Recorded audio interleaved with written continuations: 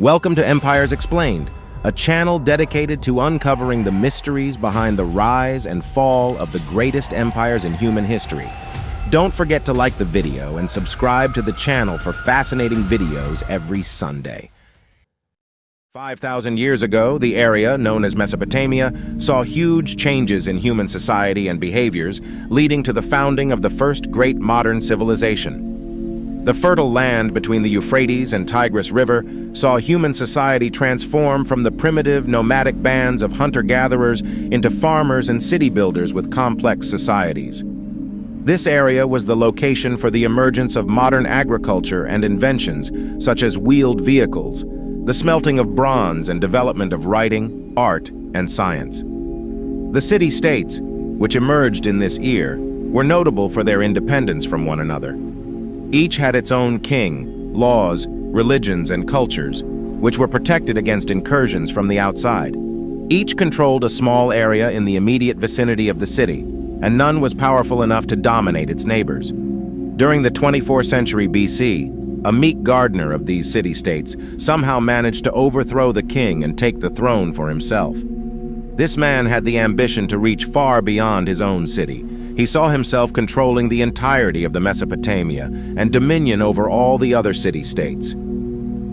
He succeeded in this ambition, and so was born the first human empire, the Akkadian Empire, which became the most powerful force in the world during its time. Whilst it existed, this empire introduced much that was new, including a complete system of writings, laws, written treaties between nations, and even the very first postal service. This is the story of the Akkadian Empire.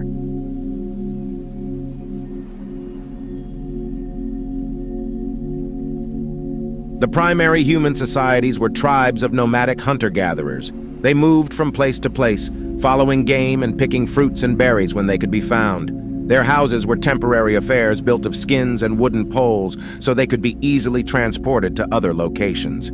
These people left no trace of themselves. Almost every member of such a society was involved in the acquisition of food from day to day. There simply was not time to allow people to learn how to do anything else. Around 3,300 BC, a new people arrived in the fertile land between the Euphrates and Tigris rivers. No one knew where they came from, but they brought with them a completely different way of life. They used irrigation to make it possible to plant and cultivate crops. They kept animals, which they used for meat, wool, and milk, meaning they didn't have to move around in search of food, and their dwellings became permanent places, which grew over time into towns. The arrival of these people, we call the Sumerians, was not a conquest in the conventional sense. They did not initially fight with existing hunter-gatherers on a large scale or use military force to delineate their territories. However, their ability to farm meant that there were food surpluses in Sumerian society, and not all the members were forced to spend their time gathering food. Instead, some became priests, negotiating between the people and the many gods, and others became artisans, producing tools, weapons, and other items. Over time, the hunter-gatherers who had previously inhabited southern Mesopotamia were quietly squeezed out by the more productive, creative, efficient, and settled Sumerians. Over time, buildings in Sumerian towns began to be constructed using mud bricks, and these grew into cities protected by walls. These cities, the first in human history, became individual states with their own rulers, laws, and religious practices. Each city had its own ziggurat and temple complexes in which priests offered sacrifices and offerings to the god of their city. By 2500 BC, there were 500,000 Sumerians, of which the vast majority lived in cities including Uruk, Kish, Nippur, Ur, Lagash, Umma, and Ur.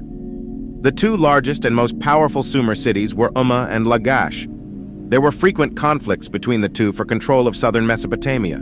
The part of Mesopotamia, which became Sumer, was very small. It had a total land area of just 14,000 square kilometers, and the flat alluvial plain and the lack of natural features, such as mountains, meant that most Sumer cities were within sight of one another. In the 25th century BC, Eannatum, the king of the Sumer city, of Lagash, conquered several cities in the area. His conquest led to another landmark in human history, the first organized battle in which the professional soldiers of two opposing factions faced and killed each other on behalf of their leaders. Despite the fighting between cities, life was generally good for Sumerians. Advances in agriculture and the buildings of canals and drainage systems meant food was plentiful, and surpluses were traded to ensure that Sumer people had access to anything they might want, leaving time to develop writing and advances in science. A few decades after the death of Eannatum, the king of the Sumer city of Umma, Lugal-Zagassi, came to power and continued Eannatum's work in unifying the major Sumer cities. Under the rule of Lugal-Zagassi, Sumer was unified for the first time, and fighting between the city-states ended. But just as it seemed that Sumer was headed for an extended time of peace and prosperity, it faced a new threat from the north of Mesopotamia. We know a great deal about Sumerian society and the Sumer city-states because the Sumerians developed writing and used clay as the medium on which they wrote. Many of these cuneiform tablets have been recovered, and there is now a good general understanding of the Sumer language. However, there is less reliable information about the Semitic-speaking people from the north. Very few artifacts have been recovered regarding the northerners, so most of the information we have comes from Sumerian sources. The northern part of Mesopotamia contained several towns and city-states, but Semitic-speaking people who were ethnically separate from the Sumerians occupied these areas. In appearance, northerners were also different in that Sumerian men shaved their heads and faces, whereas the men from the north retained their hair and grew long beards.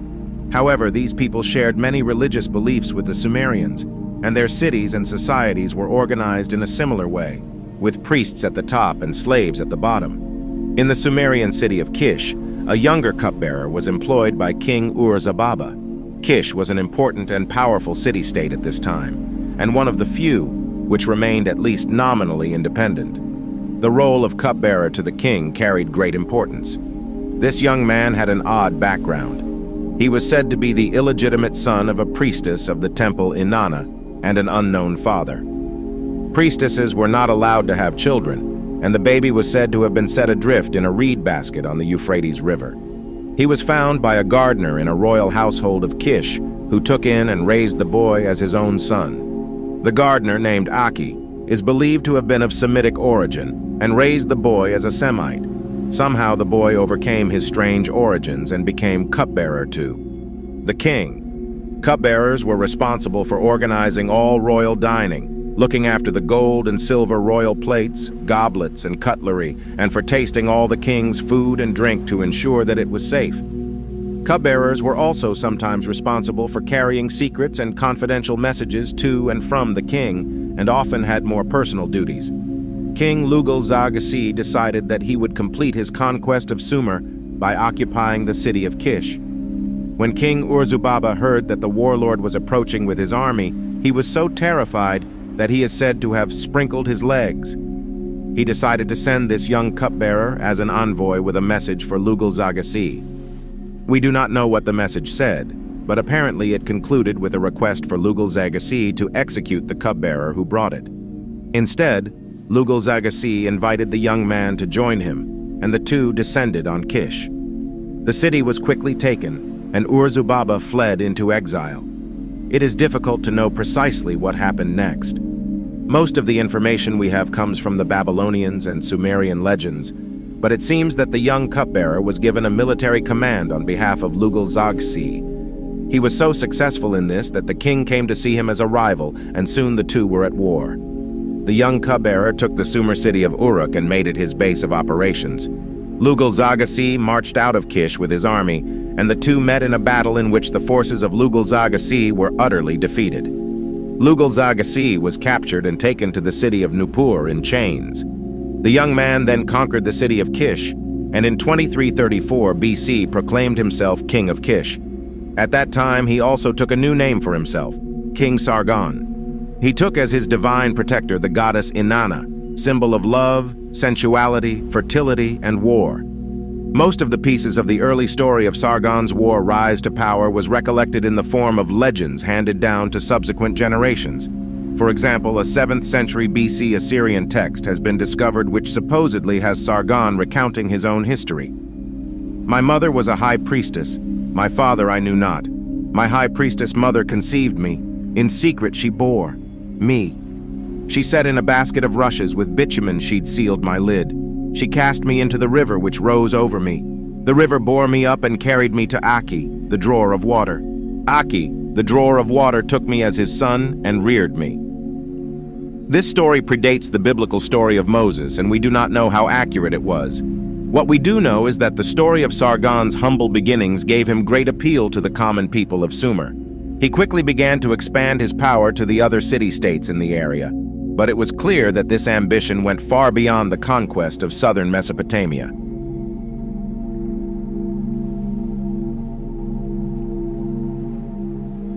After becoming king of Kish in 2334 BC, Sargon entered the historical record.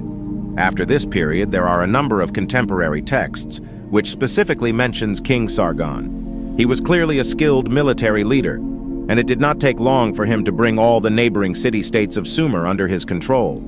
In each, he put in place new leaders and administrators who were Semitic-speaking people loyal to him. From this time, the official language of Sumer cities changed to become Semitic, though in most other ways they continued as before with few changes to religious practices or social order. Although the ruling elite of the Sumerian cities were understandably unhappy at the imposition of new rulers and administrators from outside, it seems that many of the working class in these cities viewed Sargon as a liberator.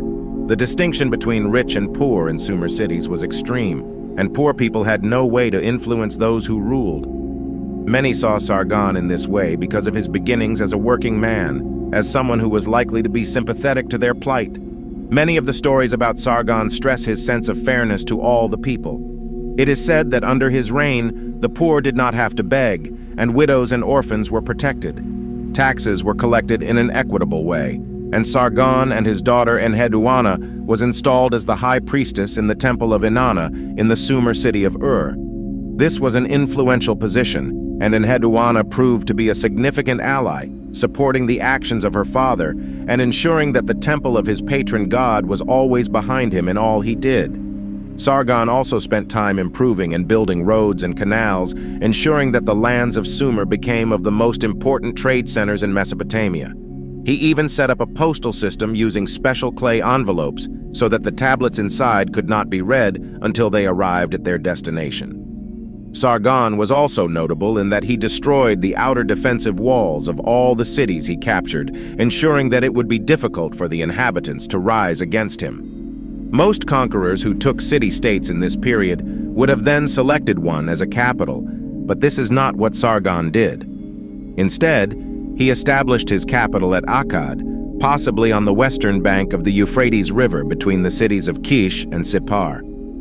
Despite a number of searches, no archaeologist has been able to locate Akkad, which some scholars claim is likely to have been located on the Tigris River. What we do know is that Sargon and his descendants would become inextricably linked with this city.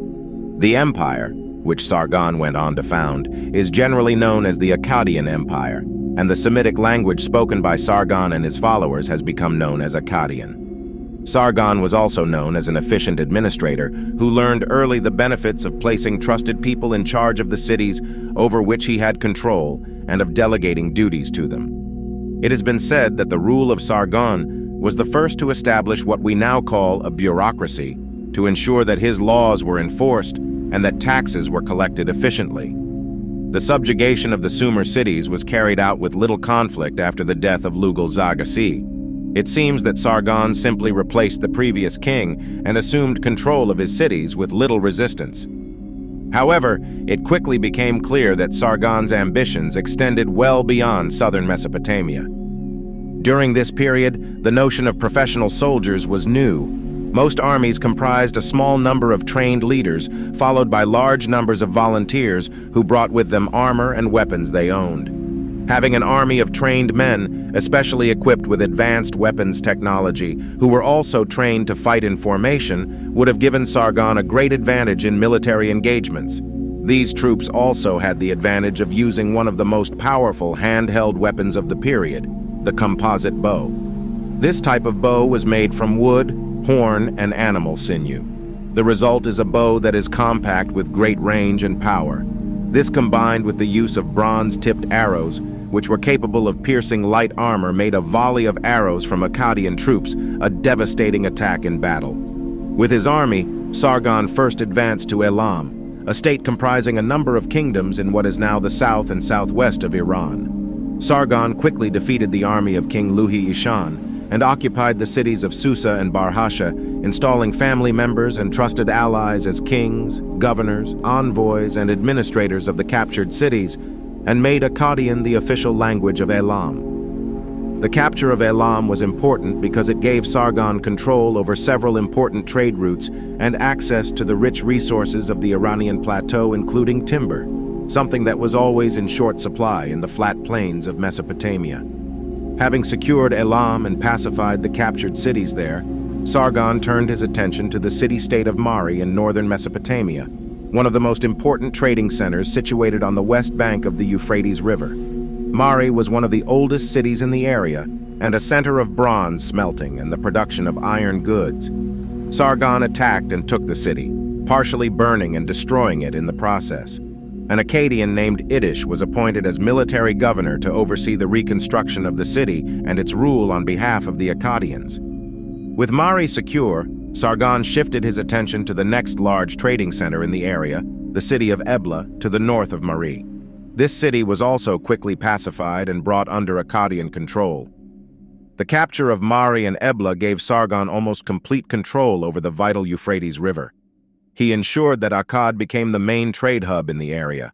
Trading vessels from as far away as Mahula in northwest India, Magan in the Persian Gulf, and Tilman in modern-day Bahrain all regularly called there, and wealth and resources poured into Sargon's growing empire.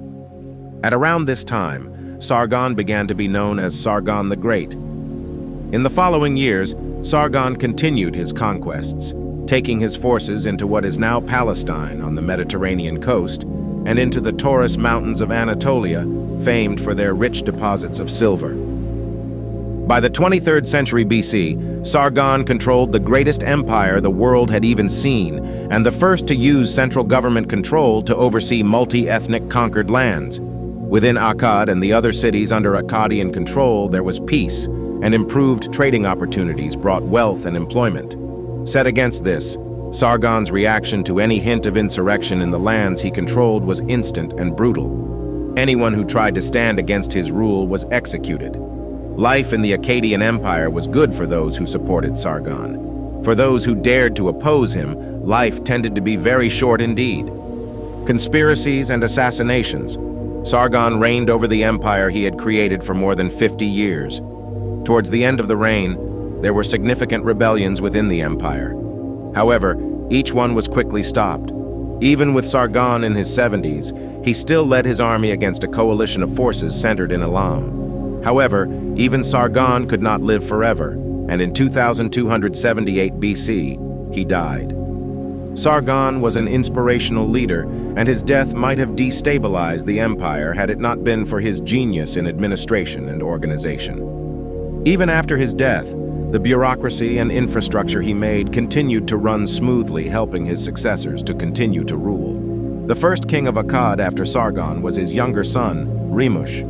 Almost immediately, the new king faced a revolt from some of the cities of Sumer. Records for this period are scarce, but it is believed they were led by wealthy Sumerian families who were forced to accept the imposition of Akkadian governors under Sargon. One of the leaders was Meskigabla of the city of Adabi, who served as a governor under Lugal-Zajesi. Perhaps believing that the death of Sargon offered a chance for independence for Sumer, the cities of Adiabi, Lagash, Zabala, Ur, Umma, and Kidingira rose in a united uprising against Akkadian rule. Unfortunately, for the rebels, King Rimush proved just as able as his father as a military leader. During the battles that followed, tens of thousands of Sumerians' troops were killed or captured and deported into slavery. Some historians have estimated that the revolt took up to 2,000 men, one-third of all men of fighting age from the rebelling Sumerian cities. Having defeated this revolt, Rimush destroyed any defensive structures on the rebel cities and gave trusted friends and family members positions of power in these cities. Just when the Sumer rebellion were crushed, Rimush was faced with another rebellion, this time in the Akkadian city of Kazalu on the Euphrates River.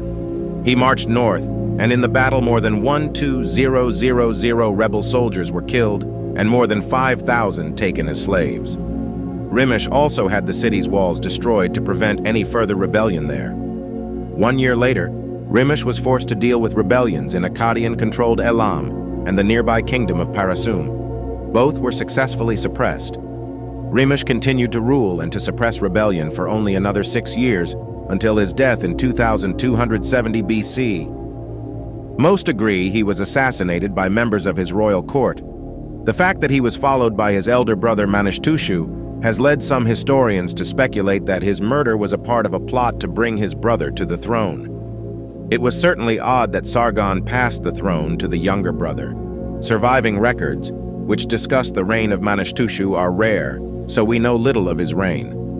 We do know that there were yet more rebellions during this period, including in the cities of Anshan and Shirakum, but these were relatively small compared to the rebellions which the previous king faced. Manishtushu focused instead on strengthening and expanding the empire.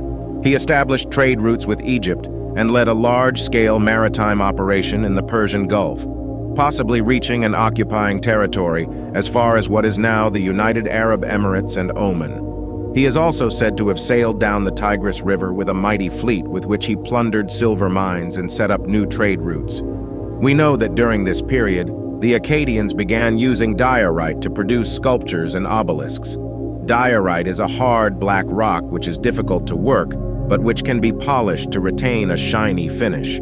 This type of rock is also extremely durable, and some of the scarce information on Manishtushu comes from recovered inscriptions on diorite. One famous example is displayed in the Louvre in Paris.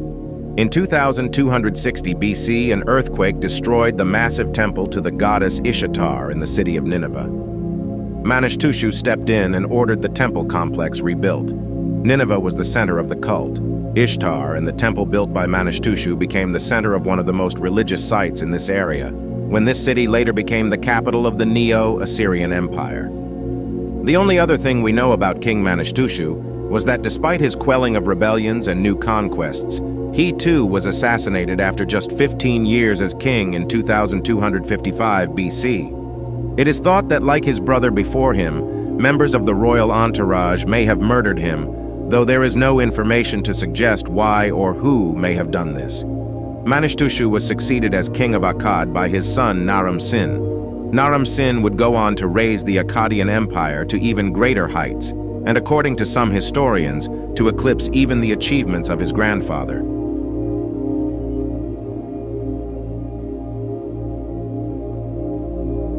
When Naram-Sin became the new king of Akkad, he was faced with yet another series of small-scale rebellions which he quelled in brutal fashion. He took his armies to the Sinai Peninsula to the kingdom of Magan, and there he led his army to victory.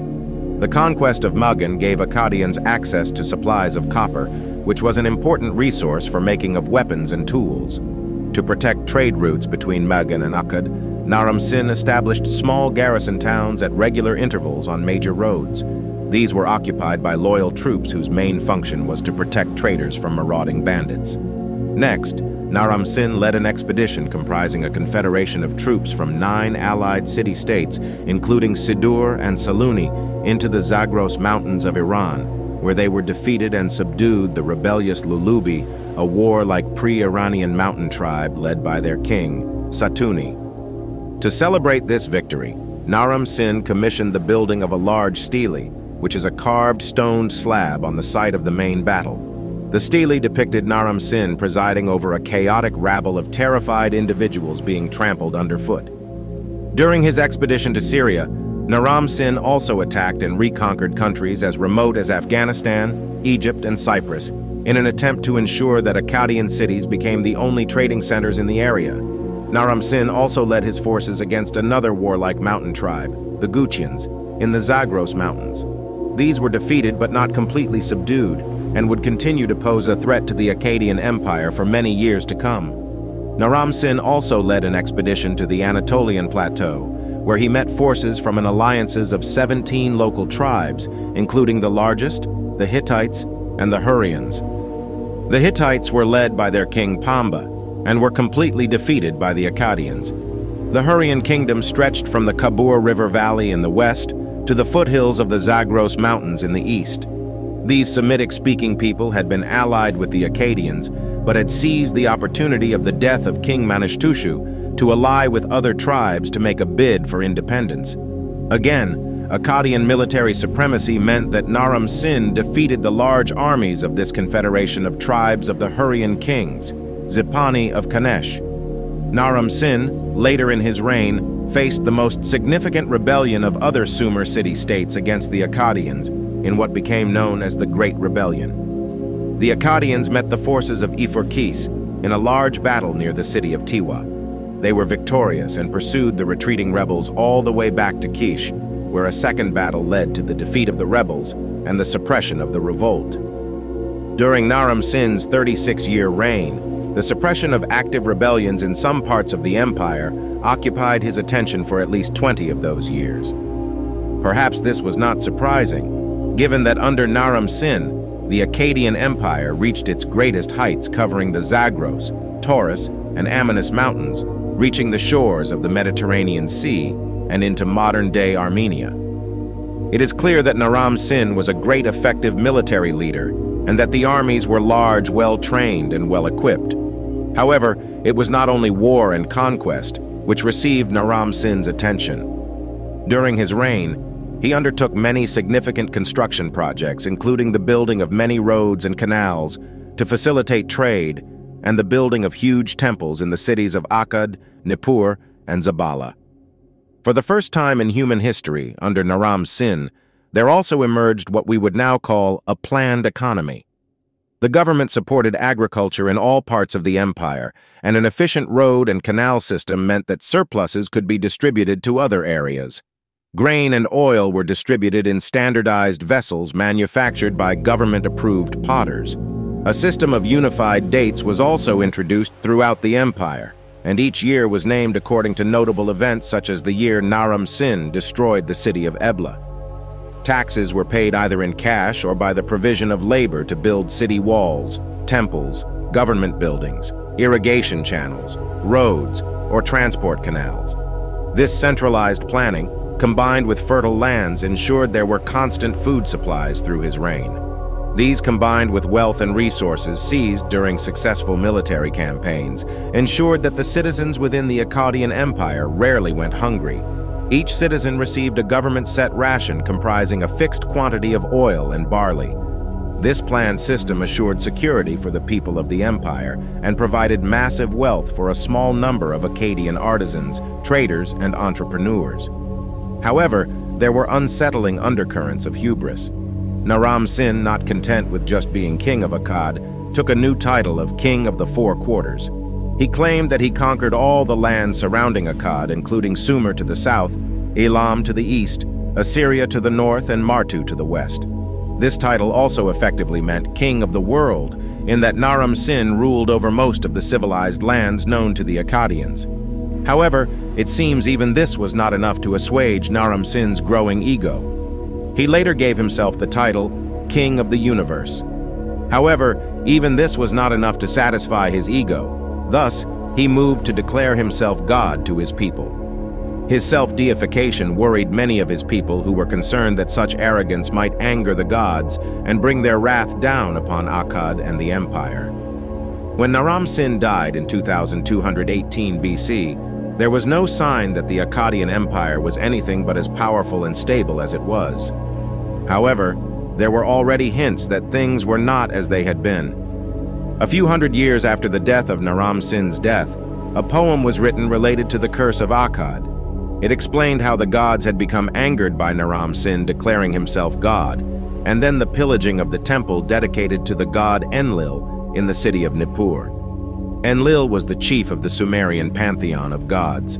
According to the legend, he persuaded 8 of the most significant gods to join with him to ensure the destruction of the city of Akkad and the empire.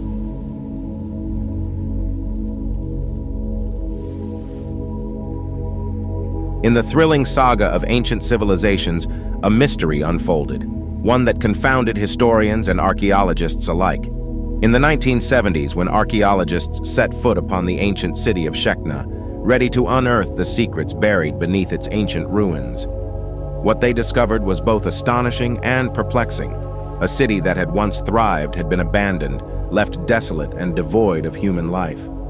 Shekna, which had blossomed from a humble village into a flourishing city-state, had become part of the Akkadian Empire in 2300 BC. However, around 20 years after the death of Naram Sin, the city was abandoned, leaving behind a silence that echoed through the ages.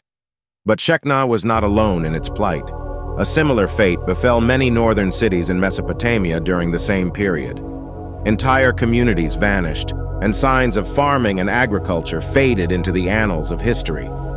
As the archaeologists delved deeper into the enigma of Shekna, they discovered that this puzzling event was not isolated.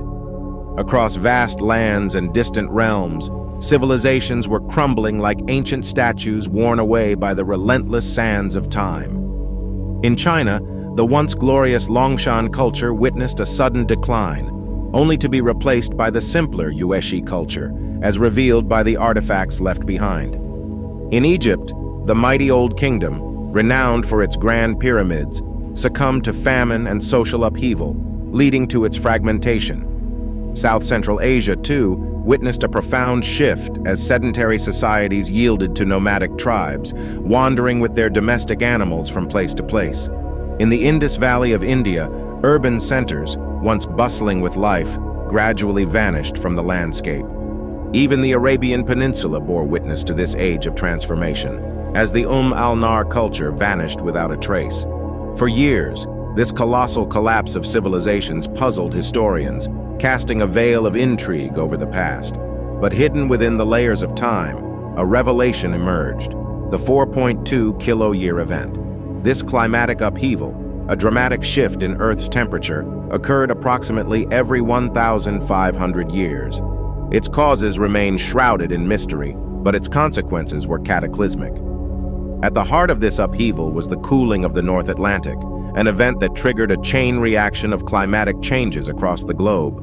The bountiful rivers Euphrates and Tigris, lifelines of the Mesopotamian civilizations, were severely impacted. As the surface sea temperature in the Northwest Atlantic plummeted, rainfall that fed these mighty rivers dwindled by a staggering 50%.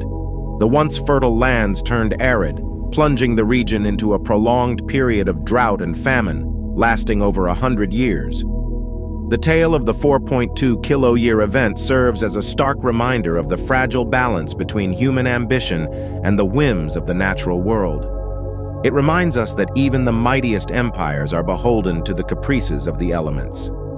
As we look back upon these ancient civilizations, we bear witness to their struggles, their triumphs, and their ultimate unraveling in the face of an unforgiving climate. The drought was relentless, stretching its cruel grip over a century of hardship. Famine swept across the empire, its insidious grasp tightening with each passing year. The people, once proud and prosperous, now found themselves engaged in a desperate struggle for survival. Migration became the only recourse, as they sought refuge in the southern reaches of Mesopotamia, where water still flowed and hope lingered. Shar-Kali-Shari and the cataclysmic drought. The once proud Akkadian Empire, forged through conquest and held together by the might of its kings, found itself teetering on the brink of collapse. Shar-Kali-Shari, inheriting a troubled realm, faced challenges from all directions. The relentless onslaught of the Gutyans, the nomadic tribes from the Zagros Mountains, tested the empire's resilience. These fierce warriors, lacking in sophistication but endowed with remarkable organizational skills, posed a formidable threat to the Akkadians. The Gutyans, driven by desperation and hunger, encroached deeper into Akkadian territory. With each passing day, they grew more audacious, launching raids and pillaging the resources that were already scarce. Though the Akkadians regarded the Gutyans with disdain, their adversaries proved to be cunning and adaptable in the art of war. The Sumerian texts portray the Gutyans as a decentralized society, with leadership rotating among different tribes. This fluid structure gave them an advantage in combat, making it difficult for the Akkadians to defeat them decisively. The Gutyans were not the only menace plaguing the empire. Shar-Kali-Shari also faced the challenge of subduing the Amorites, a Semitic people hailing from Syria, and quelling the rebellious Elamites. These military campaigns, though initially successful, strained the empire's already depleted resources. As the crop yields dwindled due to the impending drought, the burden of taxation became increasingly unbearable for the Akkadian populace. Faced with mounting hardships, the people rebelled, further exacerbating the empire's internal strife. The onset of the drought in 2200 BCE plunged the Akkadian Empire into a desperate struggle for survival. As the fertile lands turned to dust, food prices skyrocketed and famine loomed over the horizon. The empire, once renowned for its grand construction projects and temples, could no longer spare the resources or manpower for such endeavors. The focus shifted from prosperity to mere subsistence as the people grappled with the daily challenge of securing enough sustenance to survive.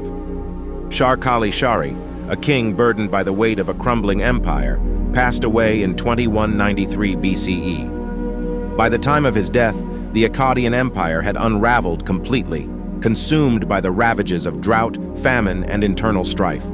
The once mighty armies, necessary to defend the empire's borders, were reduced to a shadow of their former strength. Revolts and uprisings swept across the land as those burdened by insurmountable taxes fought against their oppressors.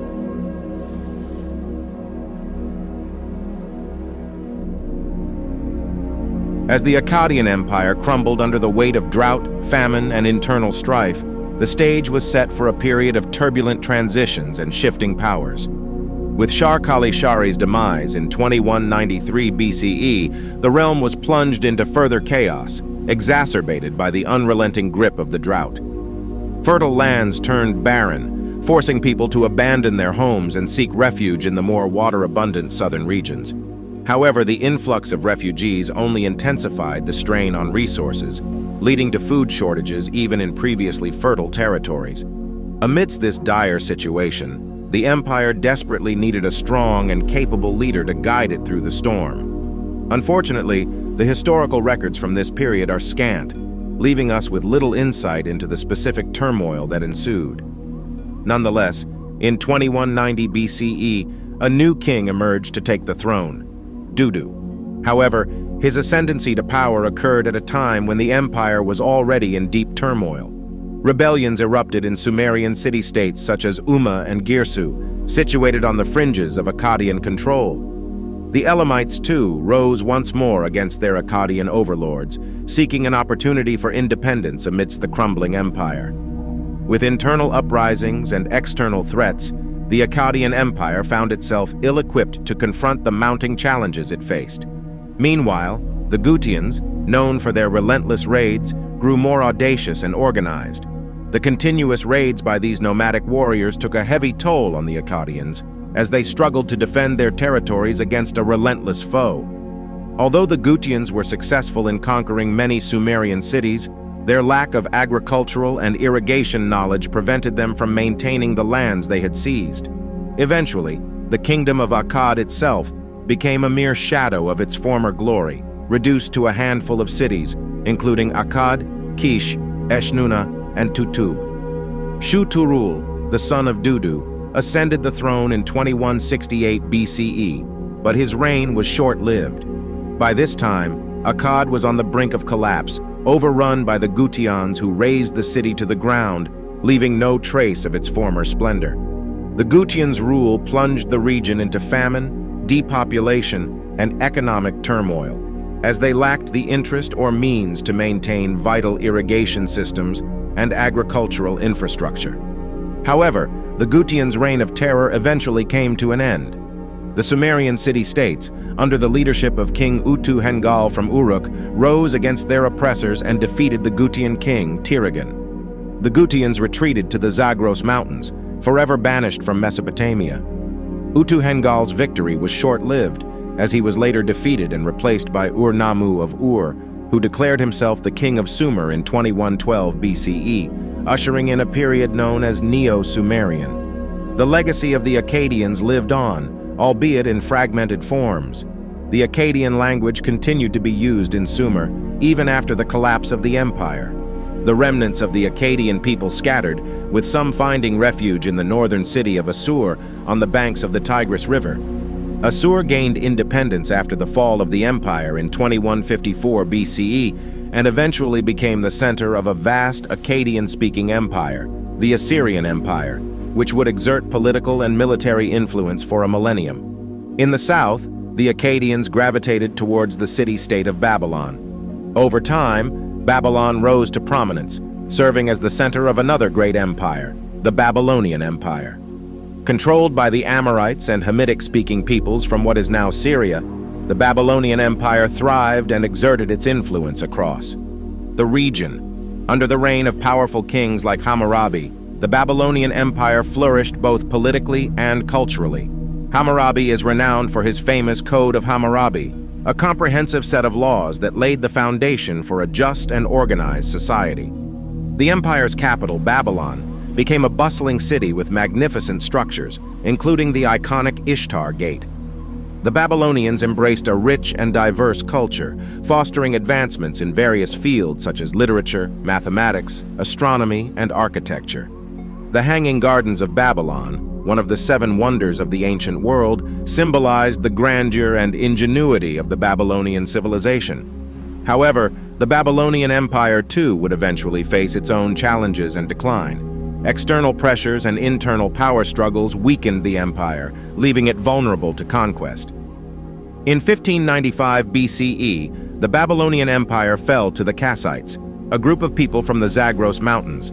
The Kassite dynasty would rule over Babylon for several centuries, maintaining a degree of stability and prosperity. Throughout history, empires rise and fall, leaving their marks on the annals of civilization. The Akkadian Empire, once a formidable force, crumbled under the weight of drought, famine, and internal strife. Yet, the legacy of the Akkadians endured through the subsequent rise of the Assyrian and Babylonian empires, each contributing their own unique chapters to the tapestry of Mesopotamian history. The rise and fall of the Akkadian Empire is a remarkable tale of human achievements and the forces of nature. From its humble beginnings as a small city-state to becoming a sprawling empire, Akkad left an indelible mark on history. Its advancements in governance, military prowess, and cultural achievements set the stage for future civilizations. The empire's downfall serves as a stark reminder of the delicate balance between human endeavors and the environment. The 4.2 kilo-year event, a significant climate shift that led to prolonged droughts and crop failures, dealt a severe blow to the Akkadian Empire. The once fertile lands between the Tigris and Euphrates rivers turned into arid wastelands, leading to famine, social unrest, and the collapse of the empire. It is fascinating to consider how such a powerful and influential empire could be brought to its knees by environmental factors beyond human control. The Akkadians, despite their military might and administrative capabilities, were ultimately at the mercy of the natural world. The rivers that once nourished their civilization ran dry, leaving behind a trail of devastation and upheaval. Yet the legacy of Akkad lives on. Its innovations in governance, military strategies, and cultural achievements left an enduring impact on subsequent civilizations. The Akkadians laid the groundwork for future empires to build upon, contributing to the development of ancient Mesopotamia as a cradle of civilization. The rise and fall of the Akkadian Empire. We are reminded of the intricate interplay between human ambition and the forces of nature. It serves as a cautionary tale, urging us to recognize the importance of sustainable practices and environmental stewardship. The story of Akkad teaches us that even the most powerful empires are not immune to the whims of nature, and that we must strive for balance and harmony with the world around us. So let us learn from the rise and fall of Akkad, appreciating the achievements of our ancestors while humbly acknowledging our place within the grand tapestry of time. As we forge ahead, let us seek to build a future that is both prosperous and in harmony with the delicate ecosystems that sustain us.